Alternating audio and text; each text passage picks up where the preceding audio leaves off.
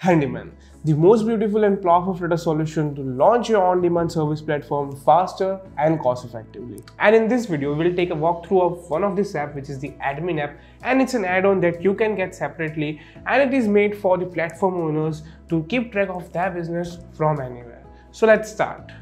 So when you open the Admin app, the first thing you will see is the admin dashboard, where you can see your booking details, service details, then the providers and many more stuff available on this dashboard. So firstly, we will go and open our total booking option. So when you click it, it will take you to the page where you will see all the bookings done on this system.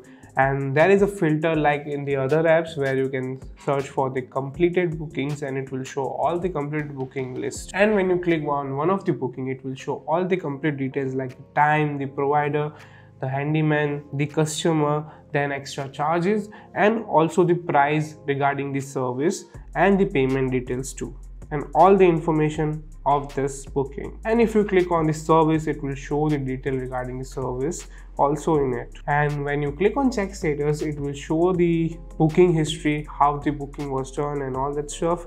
And going back to our dashboard, so our next option is total service. It will show all the services that are available on this system. In provider app, it only shows the services that that particular provider provides, but in this it will show all the provider services. And if you click on any of this service, it will give the detailed information regarding that service, like the name, then the amount and the address and all that stuff. And you can also edit this detail. As this is a demo, so it is not allowing me right now to do any changes in it. And the next option that we have is total providers. So it will show you the list of the providers that are providing the services through your system. You can also update the provider names and all that stuff when clicking on any of it, and you can just change it if you want when you are practically using the app. And you have also option to delete it or force delete it or restore the data. And the next option we have is the earning. If you click on it, it will show all the earnings that are done by different providers into different sections. And if you click on the information, it will show the amount that the admin get, the provider get, and all the separation of that payment. And below that, you will have the option to pay out. So if you click on it, the admin will get his cut from the provider. Now the next option is for the new providers, where you can see all the new providers which are added into the system. And if you click on view all, it will show the total list of the provider. Then if you click on any of the provider, you can change their information from there. Then the next option is from the new booking, where it will show all the new booking, pending bookings are available at this list. And if you click on view all, it will show all of them. So the next option in the dashboard is the job request list, where it will show all the job requests that users have added in this system. If you click on them, you will see the whole list. And if you go in any of it, and it will show you all the details like the name and the price estimate, and also the bid that is done by the provider. Now the next option is new user. It will show all the new users who have joined this app, and if you click on view all, it will show all the users available at this system. And if you click on any users, you will have the option to change the name and all that stuff for that user, and you can also delete or edit them too, and you can save it. Then from the sidebar menu, we have other options like the category. So the first option, where you can see all the categories, and you can edit them however you want by clicking on it, and you will have the option to do the changes. You can delete them and restore them just like we can do in any other stuff. Then the next option we have is to add a new category, where you can add the category by just giving name and all that stuff. And from the category list, you can do that, and there is a separate option to edit category too. So you have two different ways to add the category. Then the next option is service. So in that service, you will see all the services available in the system. So if you click on any of it, you will see the details, and you can also edit them. And in this service, there is also option that is the add service. So you can add any new service that you want by giving the details regarding that service, and just click on save. So the next option we have is the provider, and in that the first thing is provider list. So if you go on it, it will show all the providers which are available on the system, and if you click on any of it, it will show the details of them, and you can edit that details too. Then in the provider, the second is the add provider, where you can add new providers into the system by giving their details. And the next option we have in the provider is the pending provider, where it will show the pending providers that have to be added into the system if there is a request to be added. And the next option in the provider is the provider type, where you have two different options right now added, which is the freelancing and the company. Here you can activate or deactivate the type of provider you need. If you are looking for that provider, then you can activate it, and if you are not, then just deactivate the option. You can also add different type by just clicking here and just add the information and save it. And the next option we have is the booking. So here it will show all the booking just like it is shown in the dashboard. You can have the filter for it, you can just make it completed, and you can also see the information if you are clicking on anyone.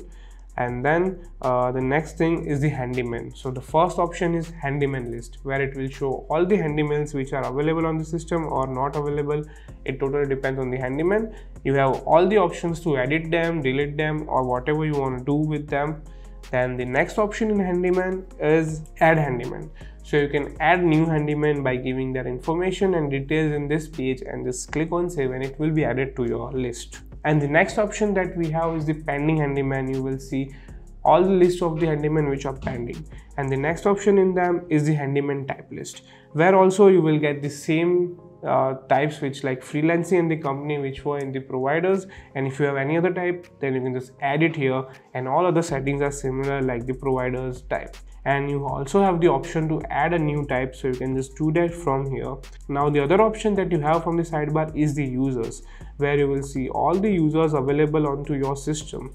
And if you want other settings, then again go to the dashboard, and here you will see the payment option, where it will show all the payments done by the user and it will show the details of them. And the next thing is the packages, where it will show different packages if there are any packages available from your site, and you can also add different packages if you want. So the next settings is the document, and in that first thing is document list, where you can add different type of document options. If you want the passbook of the bank, if you want the Aadhaar card, or whichever, you have this option. You can also activate or deactivate them from here if you want your provider to provide this information, and you can also have the option to add new document from there only. Now again, going to the sidebar, in the documents you have the option to add a new document from here directly, so you can do that too. Now the next settings is the coupon. So here you will get the first thing is coupon list, where you will have all the list of the coupons that are valid in your system, and you have the option to activate or deactivate them here. And there is also written the discount amount and the expiry date of that coupon. And you also have the option to add a new coupon here. And again, in the coupons, you also have the option to add coupon directly from here rather than the list. So you can give the information and add a coupon from here. And the next option, that is earning. So in the earning, it will show all the provider earning just like in the dashboard. And here you can see the separation of the earning, how it will be separated. And then the other option is the settings, where you will get push notification settings, where you can give the title and select the type of the notification and save it. And then the other settings that we have is app settings. So in that option you get multiple options, like for the language you can change the language of the app, then the app theme which is from light to dark or the set default, and there is other options which are optional, you can edit them if you want. And then we have about app, where you will see the privacy policy, term condition, help support, and many more options, so you can just check them out there. And then there is rate us, and there is a share app, where you can share the app if you want with anyone. And then the final thing that we have is to log out. If you want to log out this app, you can just click on there. So these are the functionalities that you get in the admin app. And now is the perfect time to start your on-demand home service platform with Handyman.